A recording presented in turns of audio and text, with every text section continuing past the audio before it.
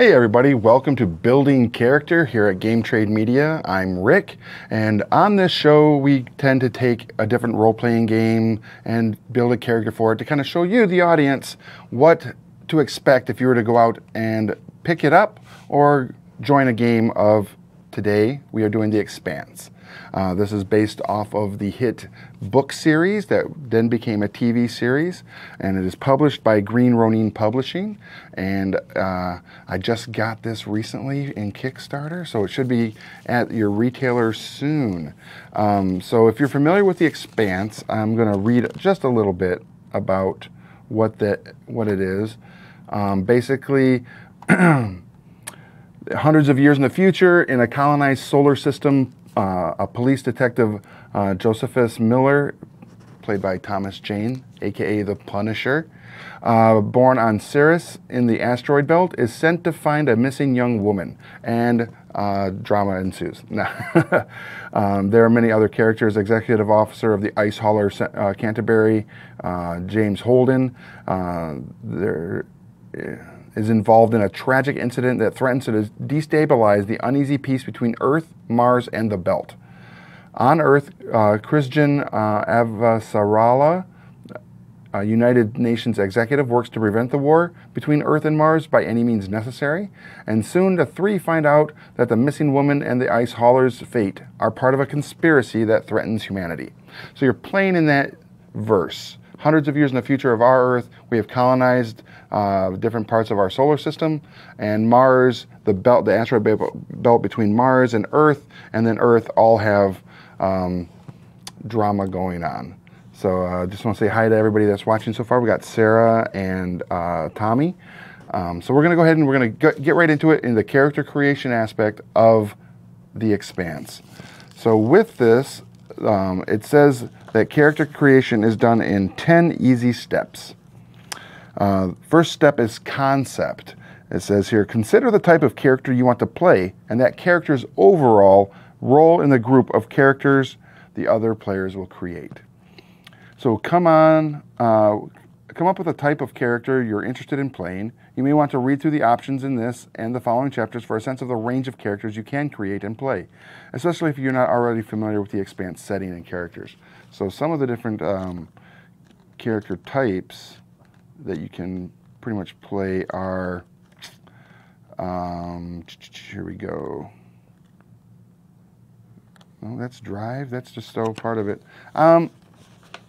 In this, you get what's called the Expanse Games Master book, and it'll have someone like an academic, professional, expert, aristocrat, executive.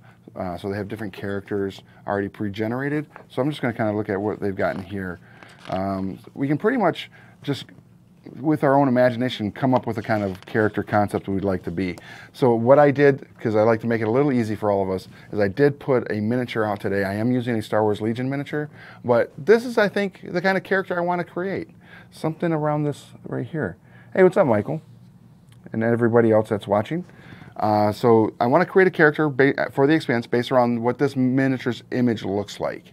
So in that, the second step is the abilities, and there are 9 abilities: accuracy, communication, constitution, dexterity, fighting, intelligence, perception, strength, and willpower. And you roll 3d6, and you take the total number, and you that will correspond to a score from -2 to 4.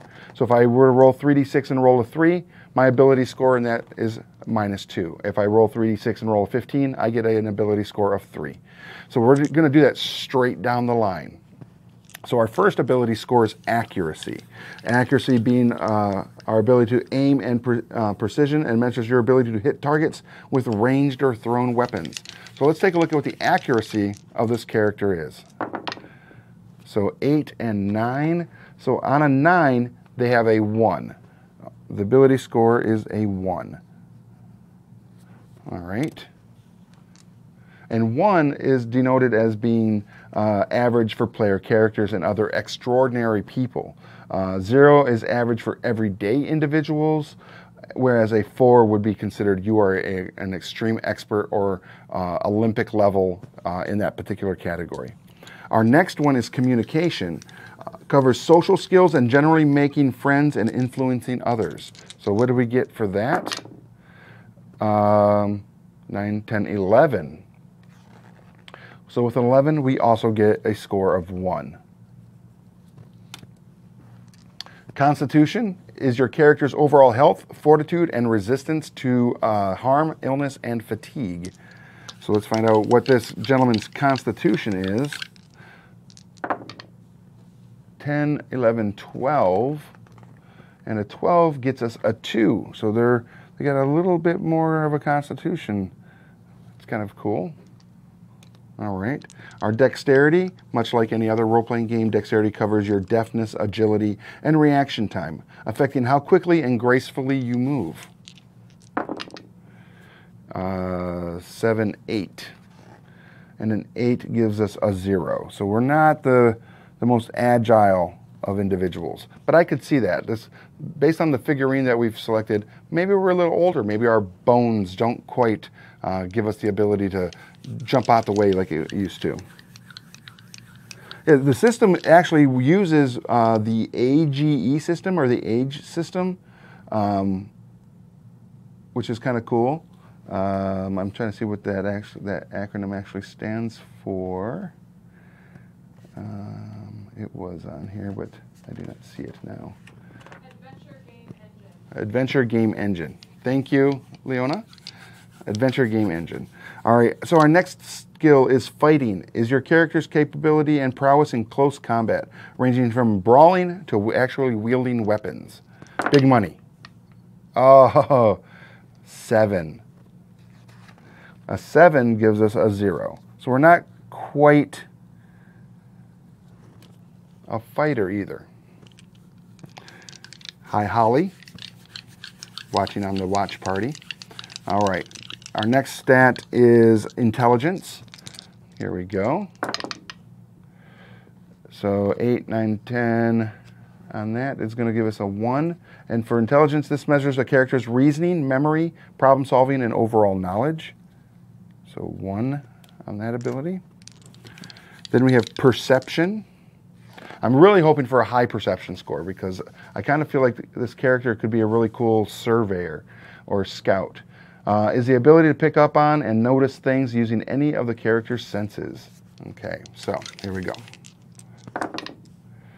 All right, 7, 8. Uh-oh. So that is a 0. Strength. How strong is this gentleman? Is sheer muscle power and the ability to apply it with lifting heavy things to feats of athletics. 6. 6 is also a 0. And anything below a 6 on the 3-die roll is going to start hitting us with those negatives. All right, and our last stat is willpower. Measures self-control, self-discipline, mental fortitude, and confidence. All right.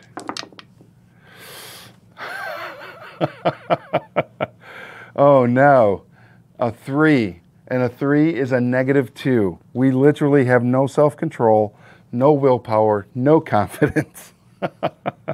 Which could be an interesting character to roleplay. So, based on that, I'm going to read what that means. A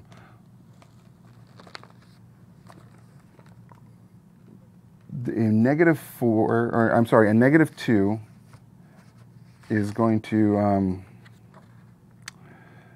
is quite poor, and it means, I mean, we're really going to be hurting. In some instances, combinations of origin, background, and profession and drive may give a character the same ability, focus, or the same talent more than once. All right. The Expanse includes the following focuses. Other focuses may appear in various AGE systems, setting, and source books, and your GM may introduce a new one to the game. I do not see focus on here, but it does have to do with the trait abilities, but we're going to go straight to origin. I'll come back to this as when it talks about accuracy what are we accurate in? What is our focus? Are we accurate in bows, guns, pistols, rifles, throwing? I would say based on the miniature, hopefully based on what you see. Yeah, Tommy, you jinxed it. That's okay, buddy. I think this is going to be a really cool character. I kind of think of Dr. Smith from Lost in Space. I kind of feel like their willpower and their self-control and self-discipline may not be quite high. This person might actually just be a thorn in everybody's side in some capacity. And you always need those kind of characters in a story, right? But based on the miniature here, for accuracy, I'm kind of thinking rifles because we do have a miniature with a rifle. So I'm going to put rifles on this character. For communication, our communication was a 1, which is still average for player characters. And I want to say probably deception, focus, maybe even persuasion. A little bit. We'll go with deception and persuasion.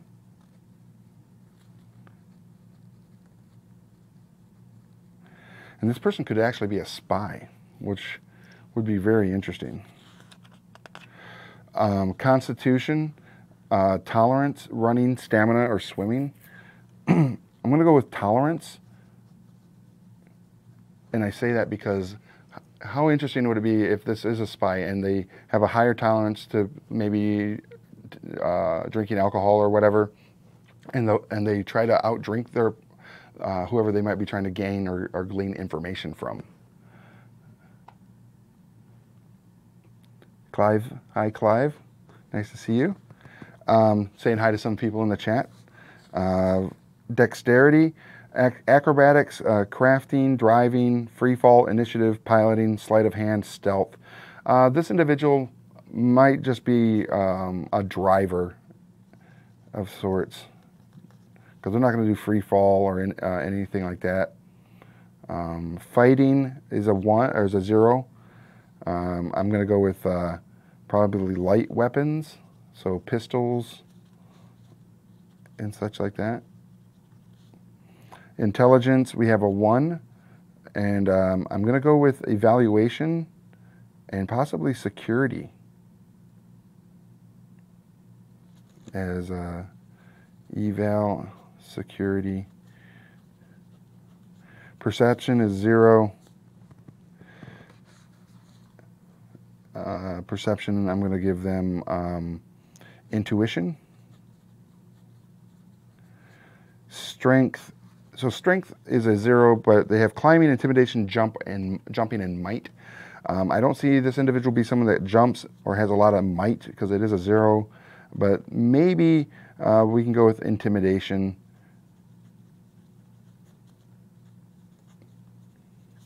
And then willpower, courage, faith, or self-discipline, we have a -2. I kind of want to say that if they do have a focus, it might be in courage because they want to be more courageous, but they always seem to fail. Hey, Michael, and we are doing The Expanse RPG by Green Ronin. Step 2, abilities. We've done that. Origin. So we're going to choose a place of origin. Where's our character from? They could be from Mars. They could be from a station on the belt of the asteroids between Mars and Earth, or we could still be from Earth. And I'm always a fan of Earth. So what are your guys' thoughts on that? I'm going to go ahead and where do you want to say this individual is from? But it can be from any one of those 3 locations. So as you're watching, just kind of shout it out in the chat and let me know, where do you want this person to be from? Are they from Earth? Are they from the belt? Are they from Mars? Do they grow up on a colony on Mars? And maybe they aren't trusted and they do find themselves on Earth now? Sarah says from the belt. Okay.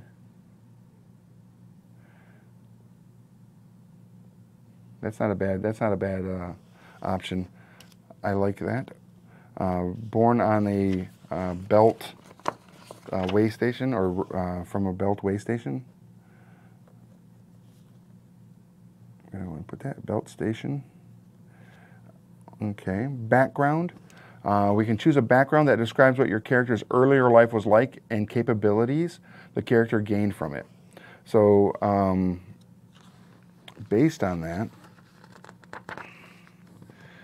if they are a belter, you were born and raised in the black on a station or a ship and have lived most of, if not all of your life out in the belt or beyond, separated from death by nothing more than basic support systems your whole life.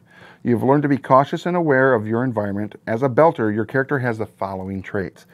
Your negative gravity is microgravity. Belters are most comfortable on the float and handle moving in free fall easily. You automatically have the dexterity free fall. Conversely, Earth normal gravity is crushingly heavy for a belter. Oh, that's kind of neat. All right, so for dexterity, we do have free faller. So we'll get rid of that.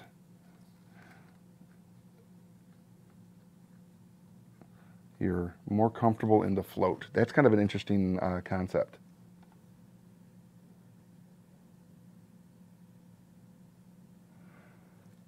What's up, Carrie? Carrie's with us. All right, so by being there, we also, you speak Belter Creole, a combination of loan words and phrases from various languages combined with gestures useful for communicating while wearing a vac suit and unable to speak. All right. Speak Creole, Belter Creole. I'm going to put that up here.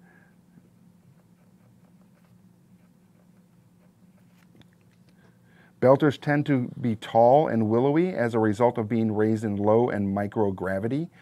Regimens of bone density drugs and genetic treatments are needed to keep belters healthy, and some belters have minor physical abnormalities because of this. Belters often have a diverse ethnic heritage given the melting pot of the belt with ancestors from many different Earth cultures. Okay. Interesting. A belter station, maybe that will help with our name. Think about the whole melting pot aspect, and I'm wondering what kind of physical abnormalities this individual might have. Maybe the joint spaces have, because of the microgravity, not been compressed as they would be in a normal gravity situation. So maybe our appendages are a little longer than a normal Earth or human would have. To include fingers, everything where a joint would be, it's a little bit more expanded.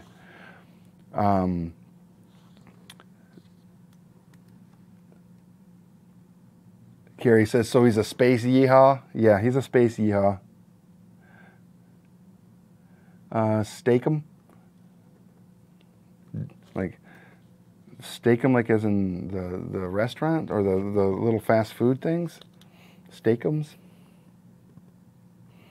All right, so next it tells us to go into the background.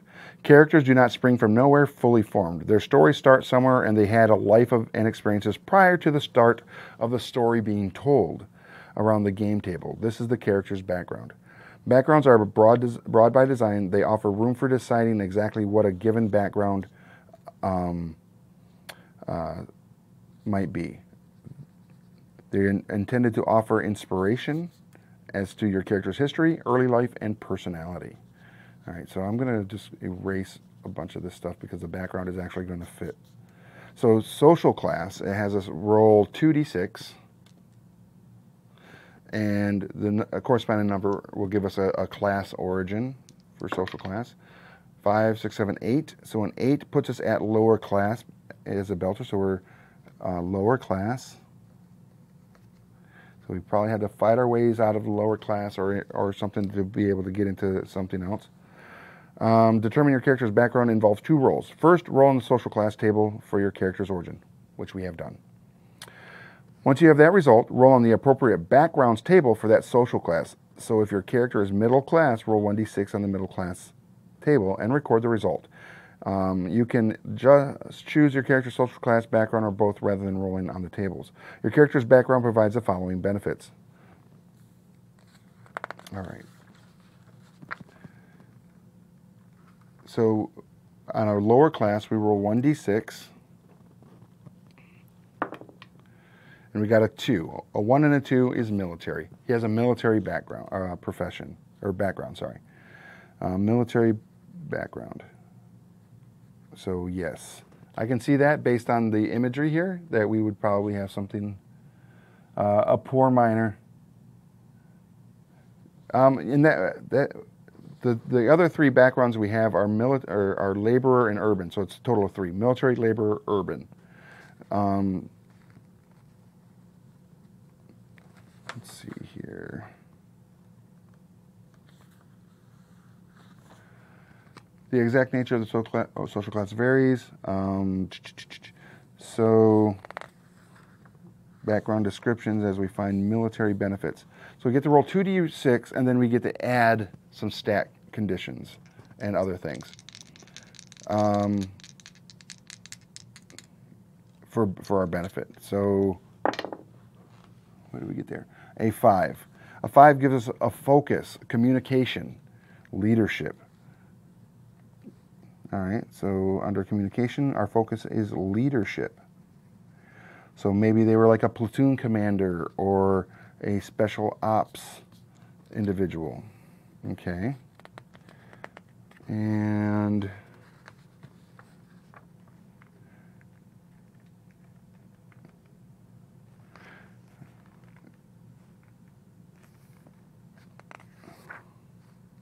okay. So yeah, we get that. Neat. And then our profession, our current profession, we get to roll on a 1d6, and we have 6 choices, or 6 options that will be available to us. Better, poor miner. Is athlete, soldier, investigator, technician, clergy, or negotiator. So his current profession, when they enter into our story, is going to be a technician.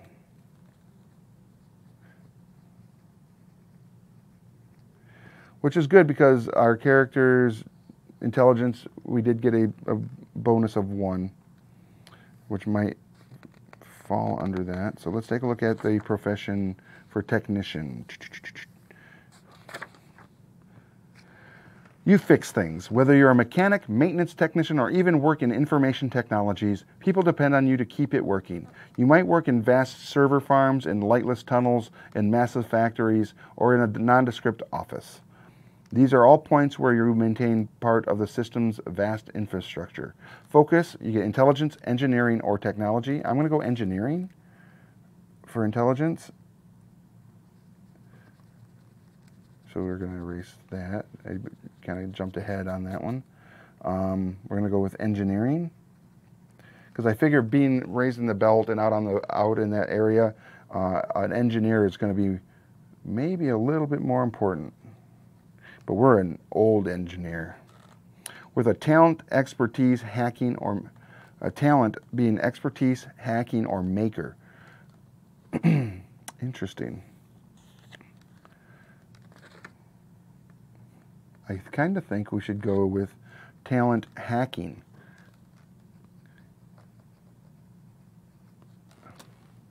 A data miner. There we go. That could be it. They do run a data mining thing on the belt that is capturing content or information being transferred between Mars and Earth, and this individual could be somehow snagging that information.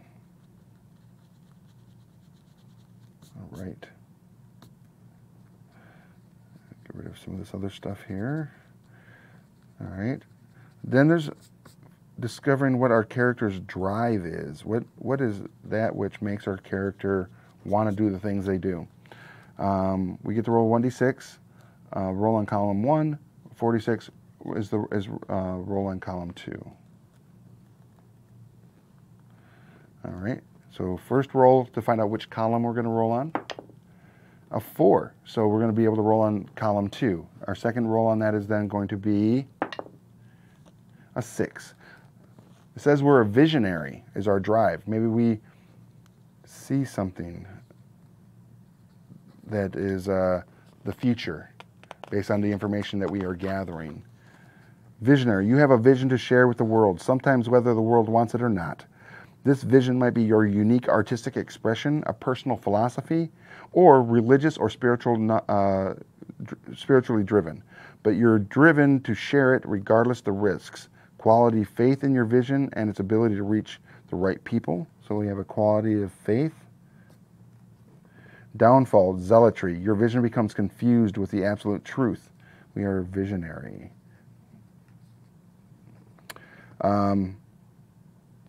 Which might lead you to offer it where it is unwelcome or to try and eliminate other visions you see as false or competition to yours. Alternatively, your downfall is doubt, where you experience a crisis of faith and or uncertainty as to how to follow your vision or if you should continue to follow it at all. You have a talent in artistry, oratory, or performance. I want to probably talk about, I think, oratory. What do you guys think? Or is he artistically, his ability to hack is just artistic in and of itself? What do you all think? There's some pretty good options there. Or is he able to talk about it in such a way that it does potentially inspire others to want to be involved in maybe the goal that they set forth in their vision? Oratory? Everybody's saying oratory? Okay. You have oratory talent. All right. And I think if we go back here. Okay, nope. All right, that's okay.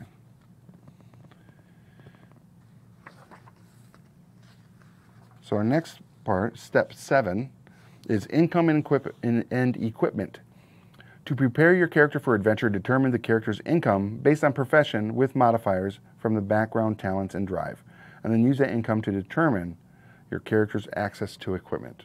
Our starting income based on our social class is being a lower class, income score of 2. A character's income score is based on social class, adjusting by talent or improvements from drive. And we don't get any improvements on being a visionary.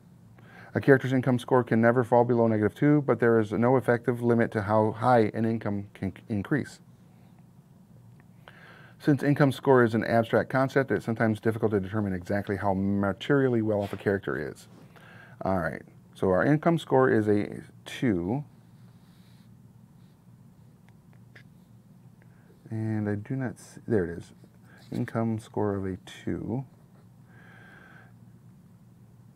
And a 2 means that we're kind of struggling financially. The income tests are used to determine what you can afford and what goods and services can reasonably be accessed. Income score reflects the character or buyer's target. So as we're attaining equipment, you do an income test where you roll 3d6 plus your income score versus the cost or purchase target number. That's pretty crazy. And you can deplete your income, gain income, and pooling it with other characters or crew members. In the Expanse, characters start out with certain basic equipment and possessions as follows. We get our ordinary clothing, any essential tools or items of the character's profession, and any weapons the character has in associated focus or talent for using. So we'd have a rifle and basic clothing. So basically the miniature there. Basic clothing and a rifle. I want you all to be thinking about a name for this character as well, because as it was saying, is the characters on the belt are kind of a mixing, melting pot of all the different potential cultures that have been crossed through the belt to Mars and back and forth between Mars and Earth. So that's interesting. The physical appearance, we kind of get that in the miniature right now. So step 8, secondary abilities and fortune. So our secondary abilities are like our defense, our toughness, our speed, and our fortune. And how we get that is defense measures how difficult it is to hit your character with attacks in combat. The higher the defense score, the better. Your character's defense score is equal to 10 plus your dexterity score. So 10 plus 0. So our defense is 0, or 10. Yikes. Our speed is 10 plus our dexterity, so our speed is 10. Our toughness, which is good. Our toughness is our constitution score, which is a 2. And then, ouch. Some characters have particular bonuses to defense based on their talents, which we did not get there. Equipment if we're wearing armor, which we did not get there. That's okay.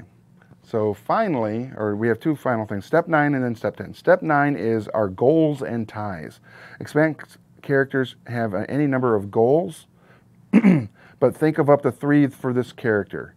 Goals are often connected with a character's drive, or at least their drive is how they tend to pursue their goals. Ideally, goals should help to define what is important to your character and offer the Game Master inspiration for stories and ways to involve your character in adventures. When considering goals, try to mix a short-term and or long-term goal. One short-term goal are fairly immediate and provide the GM with ways to involve your character into the adventure right away, and the long-term goals obviously help drive the adventure in a long-term sense. I just want to say hi to Pete and Ross and everybody over on Twitch. Sounding like a heretical mutant to me. I agree. It does sound like a heretical mutant. This individual is definitely a character that could cause problems. So based on what we've gotten so far, Michael says to convert the universe to his religion is a goal. Just pick an Italian first name, Irish middle name, and Japanese last name. And Sarah says, you mean like Marco Seamus Yashimoto? Yes, that is this person's name. It is Marco Seamus Yashimoto. I love it. So, I do like that as a goal, trying to convert others to their religion. But what do you guys think of this? The individual is a hacker. The individual was a prior military person. We know that there's potential for conflict between Earth and Mars, and they are an engineer. So, as a potential short-term goal, we have acquired some information that could be of benefit to either side, Mars or Earth, and our goal is to get that information, which could either, if given to one side, cause the war, given to the other, could potentially prevent a conflict. So who do we want to be? Do we want to be the person that is, because of our history of being a military soldier type, do we want to cause conflict so that maybe we could be seen as being valuable again? Or do we want to be the one that is, we don't want to cause a conflict, we want to prevent potential war because we've seen the hazards and just the grit and the grind and the bad sides of conflict. So which side do we want to be? Ooh, he could have been a military chaplain. Oh yeah, could have been. All right, so Michael says prevent a war. So we have information to prevent conflict.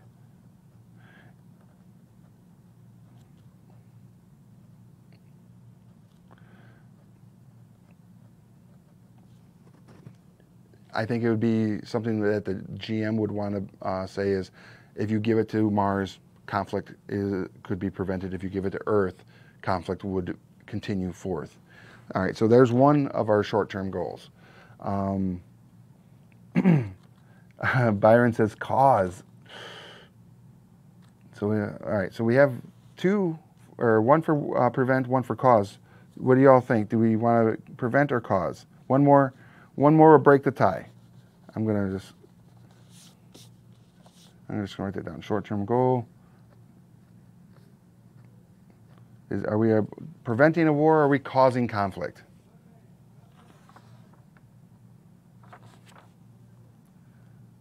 Uh-oh.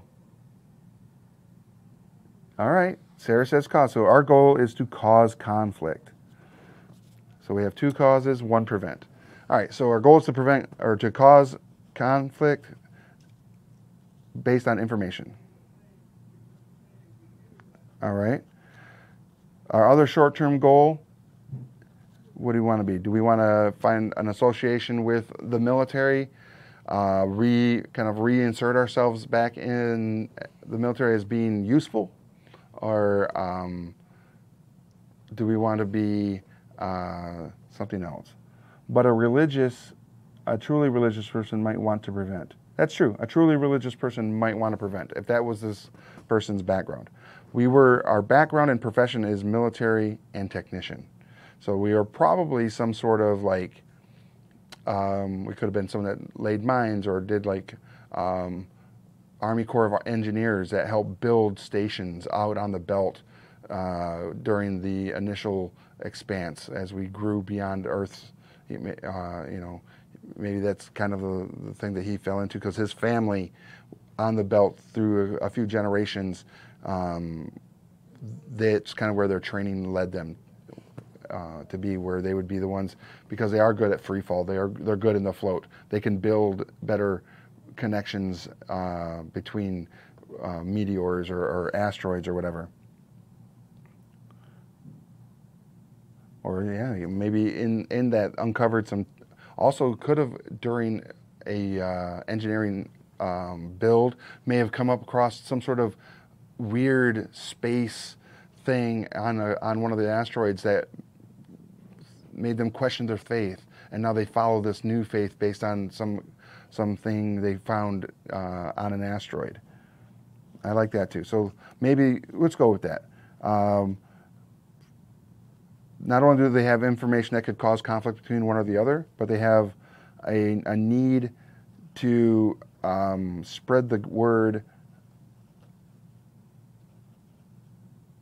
of a new religion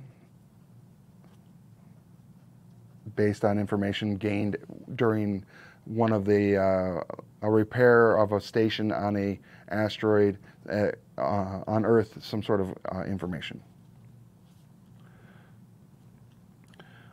And a long-term goal could be, what do you think? To herald in this whole new form of religion that could potentially bind both civilizations together. Maybe the religion is one that says we were never meant to leave Earth and we must return, and all of humanity that does not return to Earth should be destroyed. Something like that. That's actually pretty scary. But I'm sure wars have been started for less. Humans should not be a part of the should not be expanding beyond Earth.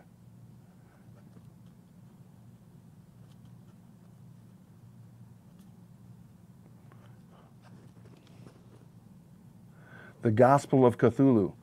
Sarah says, water is life. More water for the belt, less tariffs. Huh. Okay.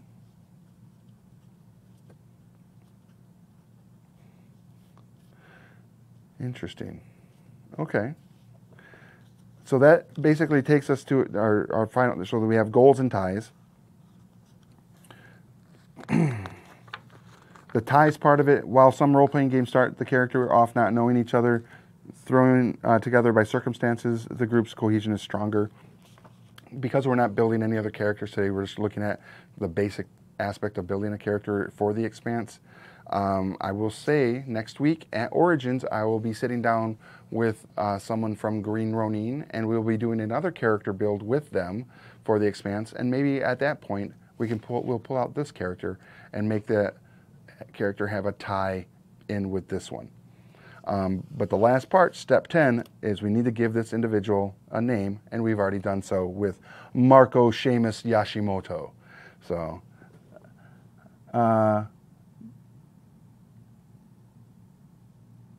the spice is life, the spice must flow. I love it. All right. So that pretty much is the down and dirty based off the 10 steps of character generation for the Expanse. We did not necessarily go into the full equipment other than basic clothes and a rifle. But you can get more information by going to Green Ronin's website. They do have a downloadable PDF as a quick start guide, so you can get another feel of the game.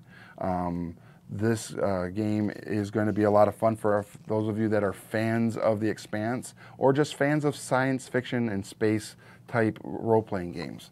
The book in the Kickstarter, or some of the items that are probably going to come out with it, are these cool like cards that give different like conditions, actions, a combat tracker, all set up so that you can use dry erase on it, which is really nice. They have interlude activities, so between adventures and game sessions, you have interlude activities that can help build more development around your character. Melee stunts, gun stunts, chase stunts, general combat and grappling stunts, all sorts of stunts, because it is supposed to be like a cinematic play. And then, of course, there's always the beautiful GM screen, which shows a ship going through the asteroid area. It looks like someone orbiting another planet, and then possibly the red planet of Mars right there with a settlement in the background. So it's pretty cool. So the Expanse, if it's something that you're into, after you've checked out the downloadable free PDF over at Green Ronin, go to your friendly local game store and let them know, hey, I want to get this when it comes out, so they'll be aware and be able to order just enough for you and your RPG party, your group, your role-playing group, and have a fun time playing it. I'm Rick. This has been Building Character. I will see you all next week at Origins. We'll be broadcasting live from the show floor all week long. So until then, maybe, hopefully, I'll see you at the game store.